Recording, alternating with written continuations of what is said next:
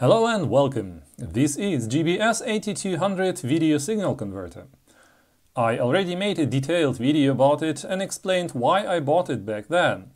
It is a useful device in some cases, especially if you want to convert analog RGBS signal, like it was used in Amiga for example.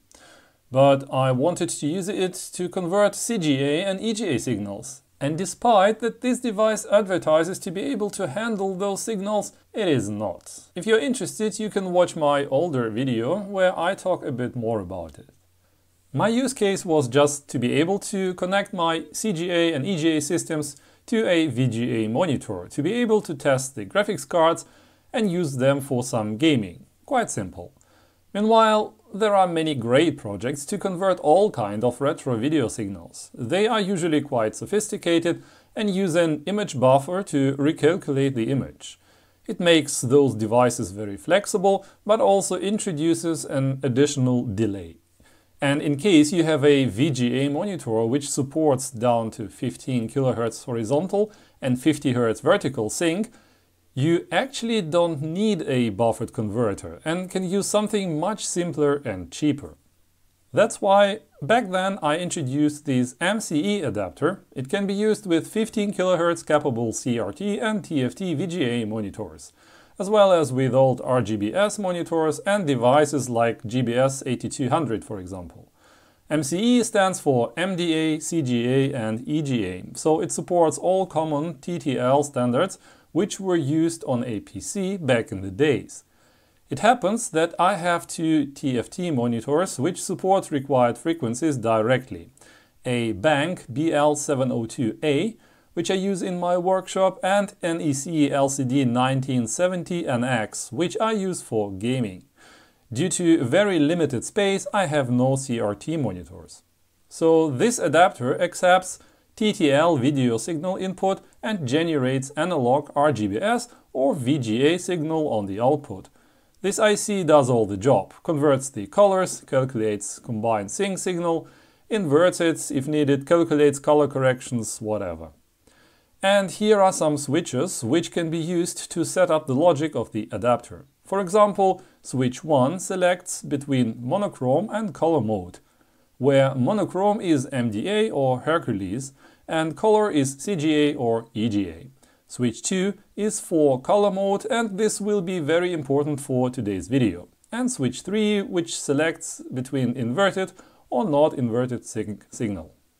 By the way, this was one of the first prototype boards which I made, and in the last video about this topic I already showed a more recent revision. However, I made a couple of these adapters and the interest in the community was so high that I gave everything away what I had, keeping only this prototype at hand for the own use.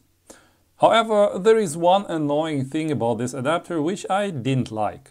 As explained in my last video about this topic, CGA and low-resolution EGA had so-called brown color hack. The original IBM color monitors showed color brown every time when dark yellow was detected.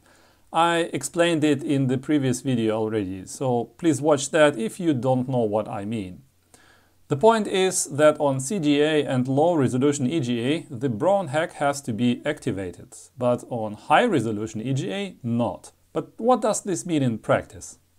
Today I will use this OTI graphics card, which has two outputs, analog VGA or TTL, CGA, EGA. Since we talk about TTL today, the TTL output will be used for the experiments. Well, let's take a look at the game Lemmings. When running in EGA, this game is special. Unlike other games and programs which usually run completely either in high-res or low-res EGA, Lemmings does both.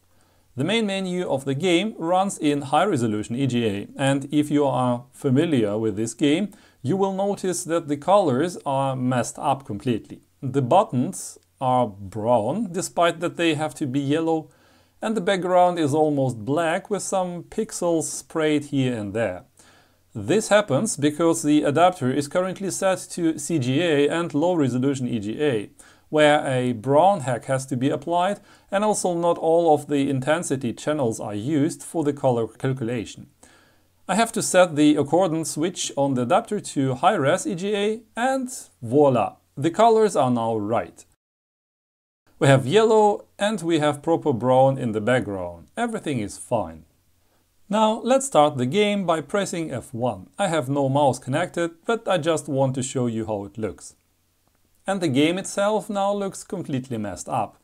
Everything is yellow, brown colors are missing, and it looks wrong. This happens because the main gameplay in Lemmings switches to low resolution EGA and relies on the brown hack. But the adapter is still in high-res EGA mode, which expects separate intensity signals and applies no brown hack.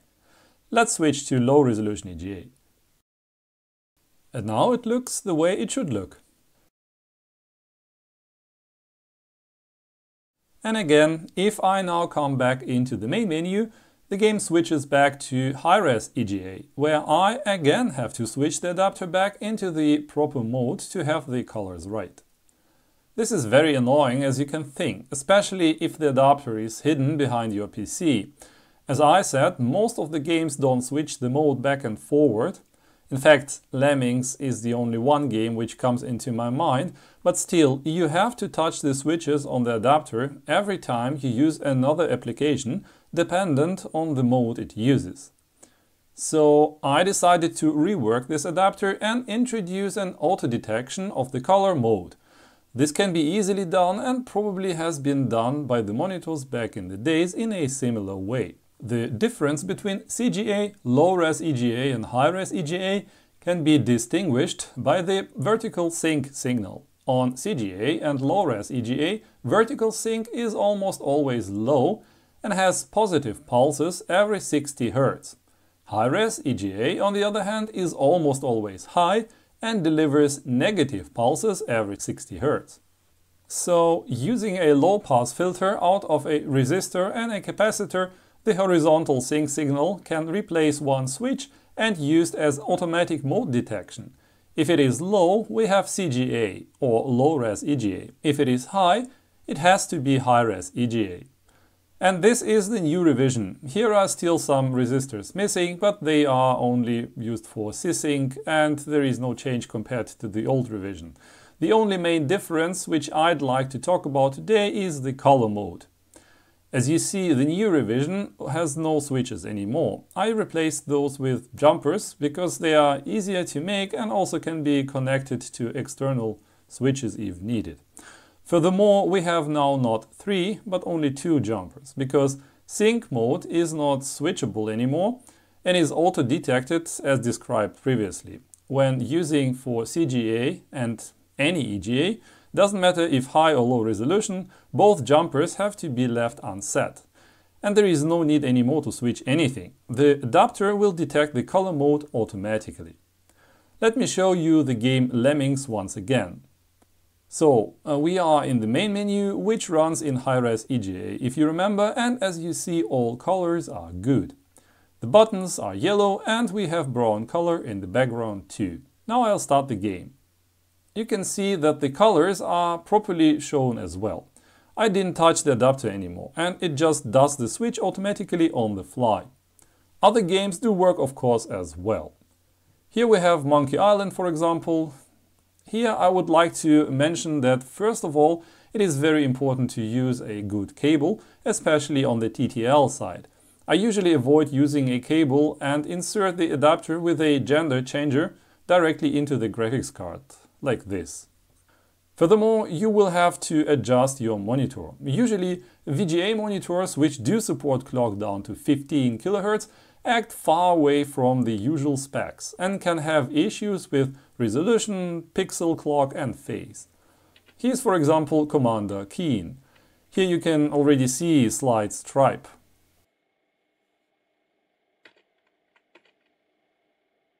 Here in the game we have another one. This is not an issue of the adapter, but more that the monitor has an issue with the clock.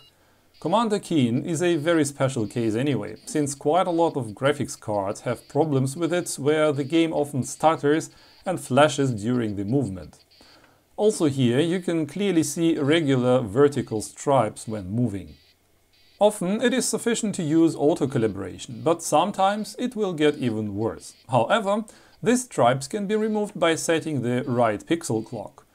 It is highly dependent on the monitor which setting you will have, but also resolution could be an issue and you wouldn't be able to use the full screen space.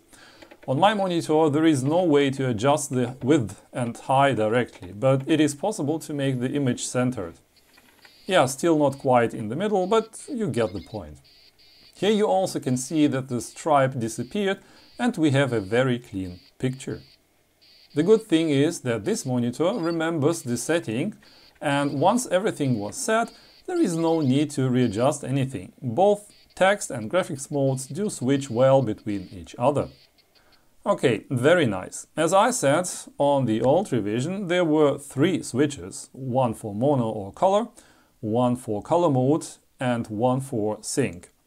The sync is now detected automatically and the color mode is also switched dependent from it. That means that one switch, or better to say jumper, on the new revision is free to use for something. The first jumper is used to select between color and mono mode. The second switch on the old revision was used to select between the color mode. In monochrome modes we could select between white and green mode, and in color mode we could select between CGA/low-res EGA and high-res EGA. On the new revision there is no need to switch between low-res and high-res EGA anymore. The adapter does it automatically, so now if the jumpers are not set, we have color mode, and if at least one of the jumpers is set, we are in monochrome mode.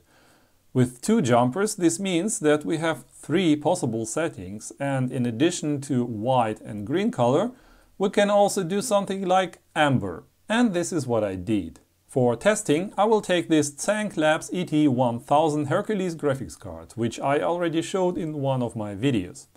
Prince of Persia is a nice game to use with Hercules graphics adapter. Now, if both jumpers are set, we will have black and white color with intensity bit. So theoretically we can have 3 colors: black, green and white.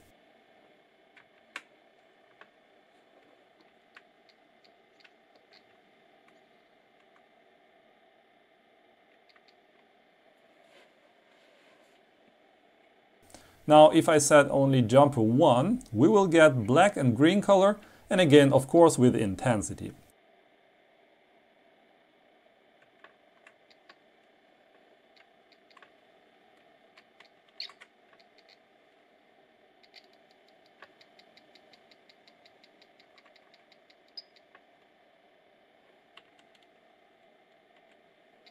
And if I set only the second jumper, we will get amber. Well, at least kind of. It is more like yellow-ish, since I combined red and green colors to get there. But I also tried to inject a little of intensity bit where needed, so we get slightly more in direction of amber. But this is as good as I could do. So now the adapter can emulate not only white and green, but also amber-ish.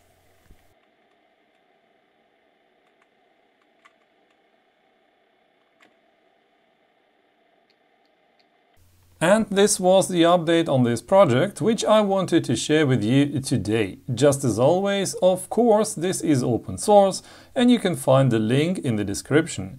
During the rework of this adapter, I made more layout improvements, readjusted the resistors, improved the colors and sync signals a little bit. The revision is 0.10.1 and the Gerber files as well as the firmware are in the release area of the project. Please pay attention that the jumper settings have changed compared to the previous revisions, and it's not enough just to flash the new firmware on the old revisions of the adapter. And so far, I hope you found it somewhat interesting. Thank you for watching and goodbye.